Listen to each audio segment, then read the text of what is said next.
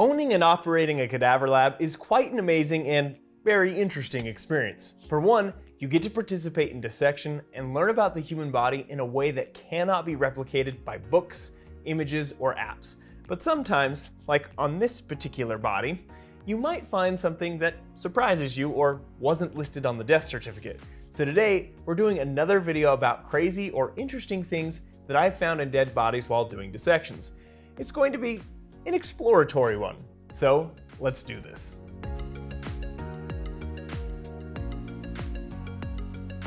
If you look closely at the dissection that we've done so far on this body, especially over here, you might have some hints as to what you might find when I show you what's inside the body cavities.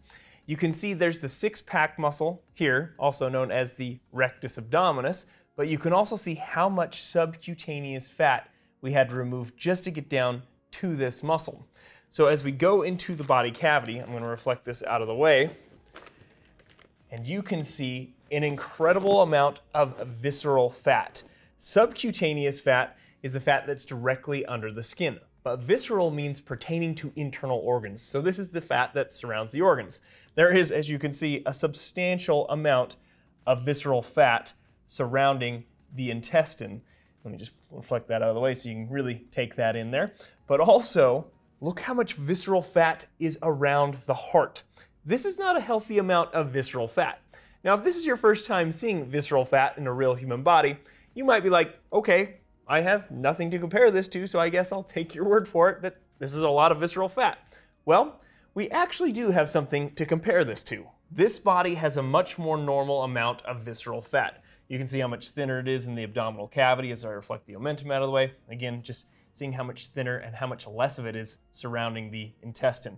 And you can actually see a distinct pericardial sac surrounding the heart, as opposed to over here where we can't see that distinct pericardial sac, can't even really make out the heart very well because there's so much visceral fat in this body compared to, again, the body over here. So why is this such a big deal? Well, visceral fat is associated with an increased risk of certain conditions, such as heart disease, type 2 diabetes, and even certain cancers. Now, keep in mind, there are multiple factors that result in these conditions, but the strong association that has been shown with visceral fat has definitely made high amounts of visceral fat a cause for concern. Visceral fat is metabolically active, and some of the proposed links to these diseases could be through its release of certain chemicals, such as cytokines, that could induce inflammation, as well as other molecules that may play a role in inducing insulin resistance that we see in like type 2 diabetes. So how can you minimize the amount of visceral fat that you have? Well, kind of that same old answer that maybe you're a little sick of hearing, but it's true. Maintaining a healthy weight through proper diet, exercise, stress reduction, and even getting adequate amounts of sleep has been associated with lower levels of visceral fat. Next, we are moving on to the groin, and this is a real human testicle that we've removed from the right scrotum. This tube-like structure here is called the spermatic cord, and you can see part of the left spermatic cord that I'm hooking with my finger here. Just you can only see part of it because we haven't removed the left testicle from the scrotum on this side. Now, there's actually nothing wrong with this testicle, and it wasn't a surprise to find this structure in a male body. But it does increase the likelihood of finding the abnormality that we did find in this body. You see, when we're developing inside mom, the testes and the ovaries start developing higher up in the abdominal cavity by the kidneys. But as you continue to develop, they descend down just inside these two bony landmarks here called the anterior superior iliac spines. So they're just medial to these bony landmarks. The ovaries are like, we're good, we'll just stay here. But apparently the testes are adventure seekers and they want to see the outside world. So they actually push through the abdominal wall by running through this passageway called the inguinal canal. Now, if you've ever seen someone with very defined lower abs, that line is created by the inguinal ligament, and the inguinal canal is just right above this ligament. But as the testes move through the canal, they pull arteries and veins with them because, you know, they need nutrients or provisions for their journey to the outside world. And they also drag muscle fibers with them so they can move and react to things like temperature changes. But what this does is that it creates a potential weak spot in males when it comes to developing hernias, specifically inguinal hernias. And here on this particular cadaver on the left side, you can see this circular bulge that I'm pinching with my fingers here, and this is an inguinal hernia. Now, a hernia is when a piece of the intestine or some of the surrounding tissues push through the abdominal wall. And you can get hernias in all different places throughout the abdomen. But again, inguinal hernias are much more common in males due to the passage of the testes during development. Mild inguinal hernias that are asymptomatic or even have just mild symptoms, the patient could opt to just watch and wait. But with more moderate to severe hernias, these are typically surgically repaired. On the next body, we are going to look at some abnormalities in the gut. And so we might as well take a second to talk about something else you can put in your gut by saying thank you to the sponsor of today's video, AG1. And as someone who prioritizes high performance in every aspect of my life, it's important to have a supplement that supports whole body health. And that's where AG1 comes in. AG1 is a daily foundational nutrition supplement that's backed by research studies. It's packed with 75 ingredients that support focus and energy, nutrient replenishment, gut health, immune health, and more. You could say that I'm quite the minimalist when it comes to my supplements. I take creatine, protein after a workout, and AG1 every morning. And this is one of the things that I love most about AG1, is that it has a comprehensive formula, and instead of needing to add any more supplements, I get everything I need in one easy scoop. The prebiotics, probiotics, and digestive enzymes in AG1 help support gut health. And speaking of gut health, in a research study, AG1 doubled the levels of healthy gut bacteria. These healthy bacteria help break down food, alleviate bloating, promote digestive regularity, and aid in digestive comfort. And so it's definitely nice to see that AG1 is constantly putting their formula to the test to ensure continuous improvement. So if you're interested, go to drinkag1.com/humananatomy or scan the QR code to get a 1-year supply of vitamin D3 plus K2 and 5 AG1 travel packets with your first purchase. That link and the info will also be in the description below. Next, we're moving to the colon, specifically the sigmoid colon. And just because we're zoomed in here, let me orient you to what we're looking at on me. We're looking at the left lower abdomen, so zoomed into this area. And you have to look closely at this sigmoid colon to figure out the abnormality. Now, it's not these little fatty appendages, because all of us have those. It's actually these little pouchy doodads right here between my two fingers there, and even another one right there. Another one there, and I think there was a pretty good one up here too, if I can find it. Yep, right there, between my two fingers there. Now, pouchy doodad is clearly a technical term for the real name, diverticula. So these pouches are called diverticula, or diverticulum for one or singular. Now, if you have diverticula, you are said to have a condition called diverticulosis. And many people don't know that they have diverticulosis because it can be completely asymptomatic in many cases. But there are situations where it can become a problem, and I'll get to that in just a second, but let me explain how this kind of comes to be. Now, all of us have a pretty good idea that the intestine is a hollow tube where food would pass through, or in the case of the colon, poop, or I guess we could say a stool.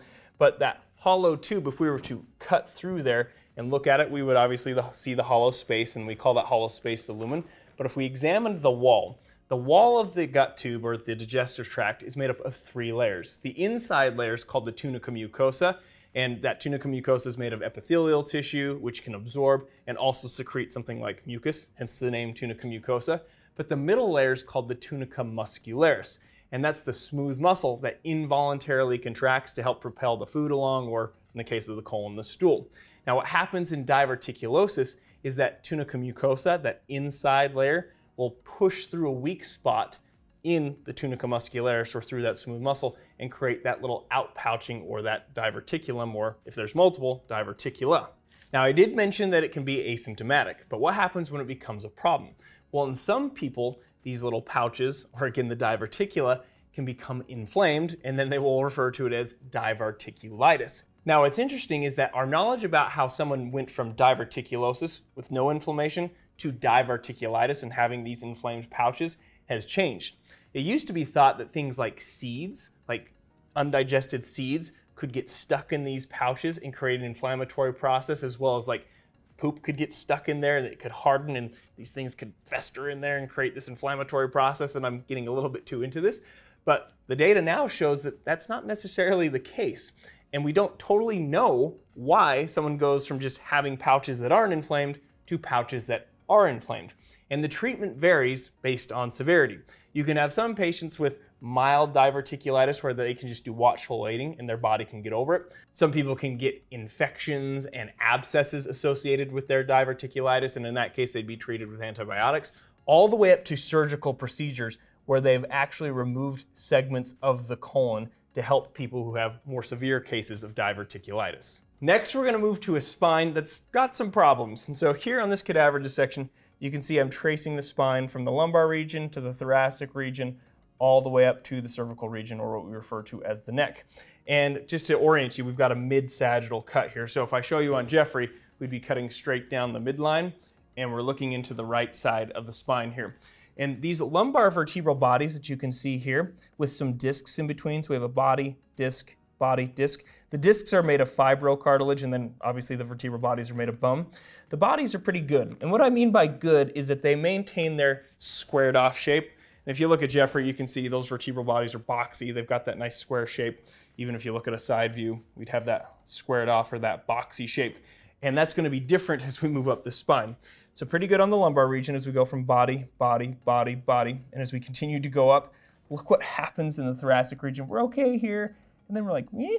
And then what is going on with this thoracic vertebral body, as well as this one and that one? And so we have this major spinal degeneration right through the mid-thoracic region. And these vertebral bodies, again, are not maintaining their square shape. In the front, they're wedging out, almost like kind of a door stopper. And we know that this patient, or this person, I should say, when they were alive, actually had osteoporosis, which likely contributed to the spinal degeneration, where it literally thinned out the bones degenerated, as well as the intervertebral discs. And again, you can see once we pass through that area of degeneration, things start to get a little bit more back to normal with those box-shaped vertebral bodies. So hopefully that gave you some extra motivation to protect your spine and do your best to minimize your risks of developing things like osteoporosis, as well as give you some cool information about visceral fat, diverticulosis, and even hernias. We have some other longer videos on some of those specific conditions that I'll link here. And thank you for supporting the channel. Leave some comments below if you don't mind, and we'll see you in the next video.